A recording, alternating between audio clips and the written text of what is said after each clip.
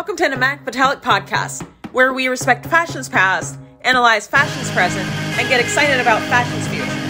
I'm Liberty Imhoff, founder and creative principal of fashion media company Manic. Several times per week, I'll bring you episodes about exciting things happening in fashion, discussion about current issues facing the industry, and the places and people that have made the fashion industry great. Be sure to subscribe to our newsletter and follow us on Instagram at the Manic Podcast and at Manic, both linked in our show notes. Now, let's get into today's episode. Welcome to Season 2 of the Manic Podcast. We're very excited to have you back with us. I'm Liberty, your host. During the off-season of the podcast, I got married and went on a month-long honeymoon to Europe, and I've got a lot of content coming up for both Manic Metallic and the podcast relating to that trip and its tie-ins with fashion. In fact, I have an entire episode of the Manic Metallic podcast coming up that will act as sort of a debrief on my fashion experiences in Europe. That said, I'm excited to be back and working full-time on both Manic Metallic and podcast work. The way that I'm aiming to do this season will be to have an episode devoted to the future of fashion, one devoted to the present, and one devoted to the past on a weekly basis. I'll give you more specifics on that in another episode because I'm excited to get into the 3 things exciting me about fashion. Well, let's get to it. So the first thing is going to be designer Noir Kei Ninomiya. Now, my first encounter with Kei Ninomiya's work was in an interview that I read of his in the Tokyo Weekender while having lunch at the Dover Street Market Cafe in New York earlier this year. Noir Kei Ninomiya operates under Comme des Garçons, which Kei Ninomiya joined in 2008, and he began designing Noir Kei Ninomiya a few years later.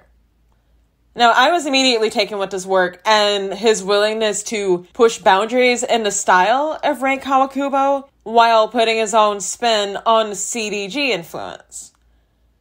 And I came across some of his work recently in person when I was at 10 Corso Como in Milan. And it was truly a surprise to see these very well-made and very avant-garde clothes selling for mind-blowingly reasonable prices. Around 300 euros for dresses, around 200 euros for shirts. I almost died.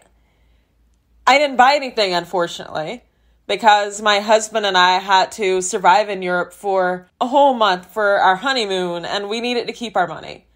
Otherwise, I would have bought immediately. When we got back to the States, I binged, I should say, devoured Noir Kei Ninomiya shows online over a 2-day span and was floored. I got a vibe from the clothing of if Iris Van Herpen ever designed at Comme des Garçons, it would be Kei Ninomiya. And I think that if you've ever seen his work, then you'd probably feel similarly. But if you have seen his work, let me know. If you haven't, then definitely go and take a look at it. It really is fantastic work. And anyone that says that fashion is dead might just need to pull their heads out of the mainstream and avert their eyes from Dior and Chanel. I'm convinced that Kei Ninomiya's work is some of the best in the industry at present. So the second thing on the list is going to be Valentino's Fall 2022 Haute Couture show. The show, titled The Beginning, was the product of an imaginary conversation with founder Valentino Garabani and Pierpaolo Piccioli, the current creative director. And it was easily one of the most beautiful things that I've seen from the fashion industry in a very long time. The bright, rich colors gave us all the sunniness missing from today's world. And the feathers, organza, silk, lace, tulle added to the true beauty of the moment. Here's a quote from Pierpaolo that I saw in WWD, and I do think that it's indicative of the place that I believe that fashion has in crisis times, such as the one that we're in right now. Here's the quote. "Beauty is resilience, not escapism, and creativity is the only means to contrast dictatorial decisions." I just think that that was really well said, and I wanted to put it out there for you all. Now, there were 102 looks in the show, which You know how I feel about that? I feel that anything over like 40, 45, maybe 60 absolute max is a bit excessive, but it was a beautiful showing nonetheless. The show was located at the Spanish Steps in Rome, which is Valentino, the brand's home city. And it was an impeccable decision, honestly. It was beautiful. And Rome has special significance to me because I was just there for 10 days during the first portion of my honeymoon. So I know how visually arresting that the Spanish Steps are. And when I saw that the show was being held there and I saw the models come down the steps, and I feel like it all really just came together quite wonderfully. And Labyrinth's vocals provided a musical backdrop to the already stunning location. And so I think that the Spanish Steps combined with the music created a Roman dreamscape that I think that a lot of people are going to remember for years to come. And Pier Paolo at the end, when he brought his team out to share in the applause and recognition, was a generous move, and it was one that I think that more creative directors should consider, because it's entirely impossible that with some of the intricate and detailed work that brands put out, that only one person created all of that. And I believe that the people behind the curtain should start getting recognition for the work that they do. So it was a really good thing that he did that. And something else to note before I move on to the last point is that the show's ethnic, age, and size diversity were almost unparalleled in today's industry. So again, good job on Valentino for that, and just on a beautiful, beautiful showing.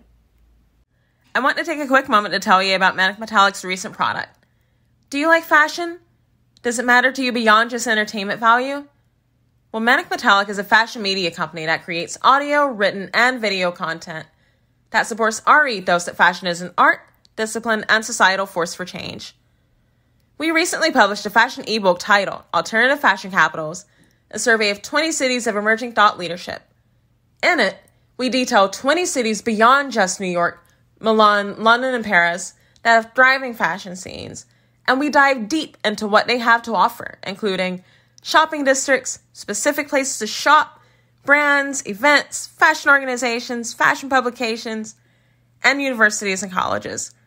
These 20 cities have a lot to offer the world with regards to the fashion industry, and Manic Metallic is determined to share their stories.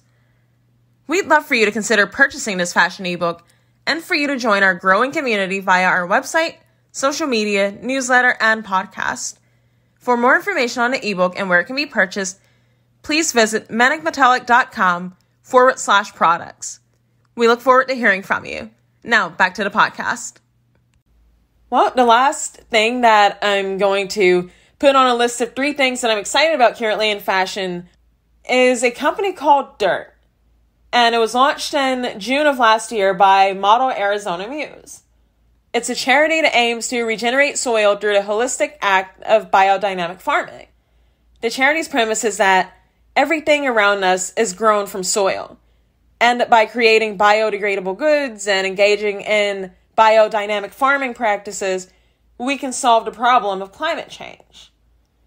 This is a heavy oversimplification of Dirt's aims, but it is a worthy start.